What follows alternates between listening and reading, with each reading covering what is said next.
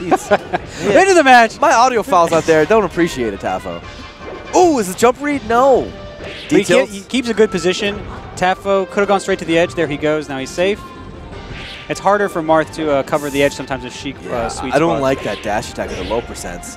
I also don't like the strike by the Sheik at all. Yeah, no, this is where I think Marth should counter. This is like actually Marth's best stage. She can't move on platforms to get in, and when you put her in the air, she has a hard time getting down. Maybe Tafo knows something we don't. He knows about these needles. He knows about the dash through forward smash. Okay, so let's talk about that for a second. Why does Tafokints go for dash through forward smash? First of all, most of us don't. Yeah, he's a troll, and most of us don't really know why. But it actually can be sort of good, especially if they shield it. Oh, and snap! You got around the Marth killer. Oh yeah, I did. That was sick. That's sick. I like that. That was sick. Not that time. Not that time.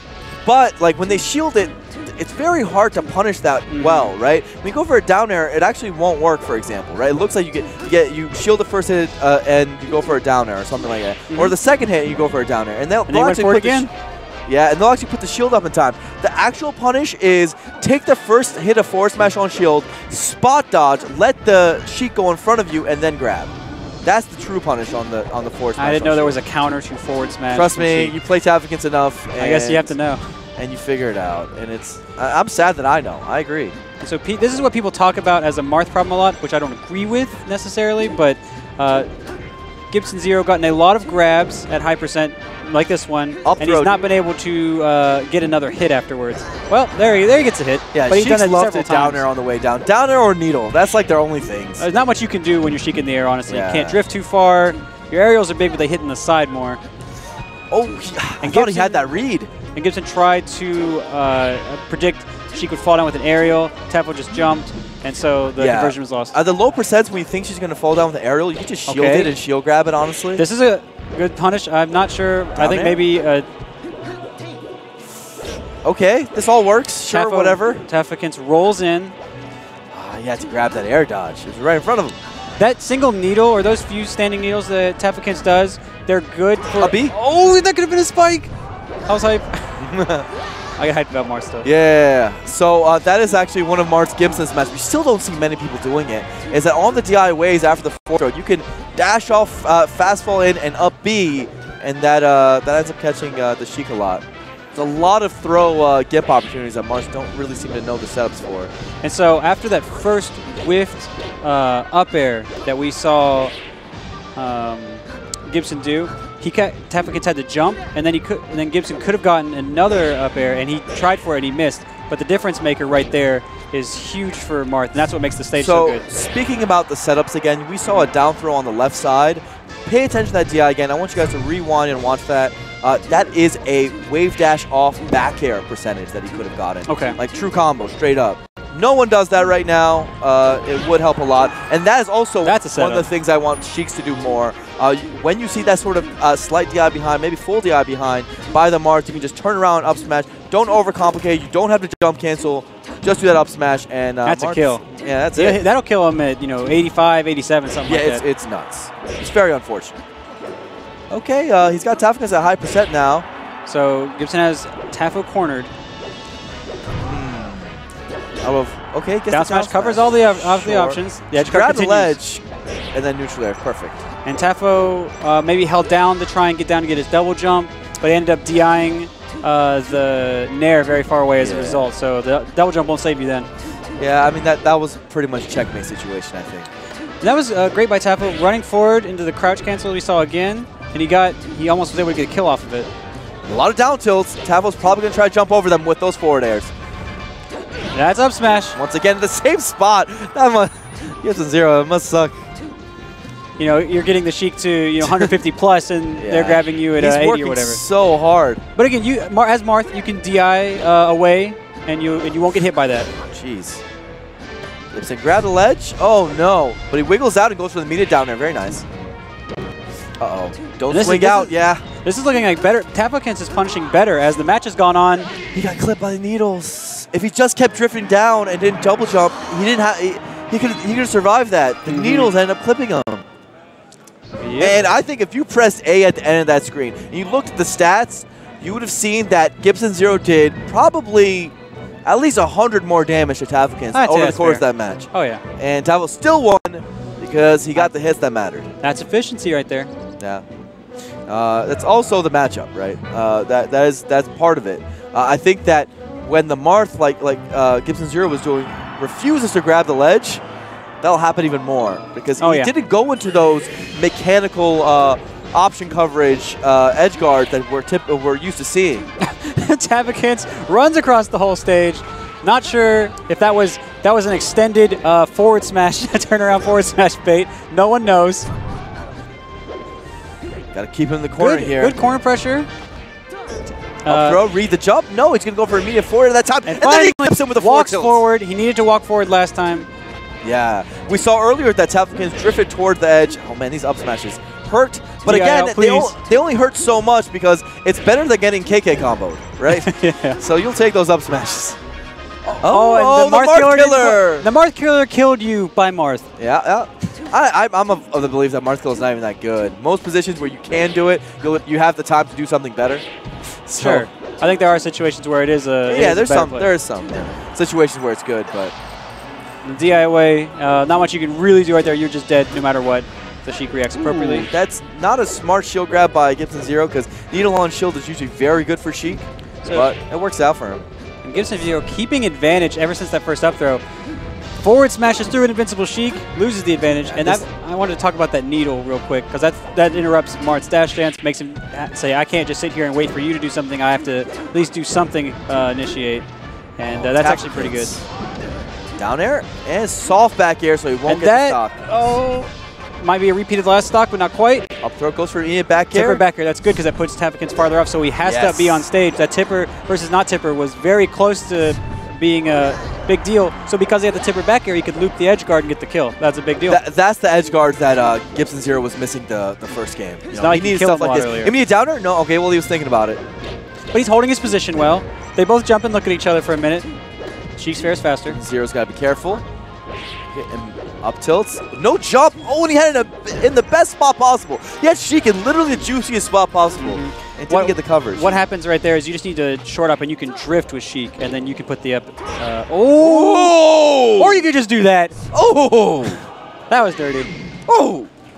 Slice. Slice. As they say in the tri-state. Yes. Man, we need more moon commentary. Moons. More, yeah. Taking the jacket off, he said. Of course. That combo was too hot. Too hot. He's feeling himself, dude. Tafokints says, I'm not impressed. So it's FD.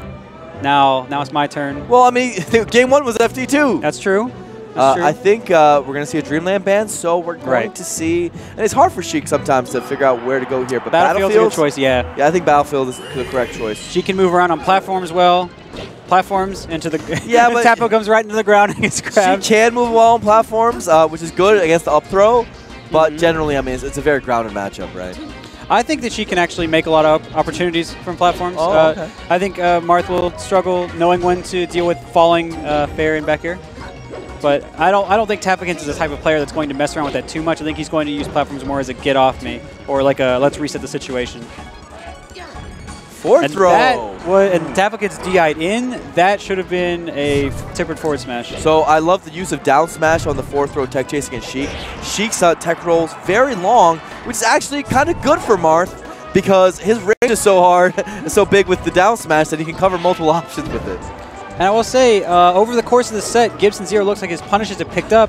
Tafokints getting a... Oh, that looks like it would have worked. Yeah, I think Tafokints was slow there. Oh, yeah. Oh, and a tech flub, and then Tafokints responds with a forward smash. So there was some goofiness right there. And Gibson Zero is attacking too late on the up B. That's why you're not seeing him get the punish, even though Sheik is not poofed yet. This is reminding me of game one where Tafokints lives to such high percentages. Zero got to remember to hit him in the right directions. Be careful here, the forward air, yeah! So you don't usually want to jump to try and get around Marth on the edge. You want to stay grounded. There's the forward smash. I can't believe you can crouch cancel the first hit of that at, at 120 something. Yeah, it's still, the move's just not very good. Dash attack, very laggy move for Marth. Not something I usually suggest Marth use. And he ended up He got punished for it a little bit, didn't get killed. Media forward air? Yeah! So now we're seeing the punishment change. We're actually seeing Gibson Zero punish way harder than Tafokints off of an average conversion now, and I think it's making a difference. And even though I think edge guards, man, edge guards, and that should be the stop. Another opening, and he gets the kill. Good job, Tafokints. I mean, if he cleaned up that edge guard, we'd be talking about a full stock lead here. Yes, we would. We still might. Okay, we got juggles. He needs to come. Gibson Zero needs to come forward just a little bit more. He's been a little reluctant. Yeah, if he goes down on the ground and just covers with up tilt and forward tilt, like she can't do that much. He doesn't need to reach like this. Grab the ledge, dude. Oh yeah, it's definitely an edge grab.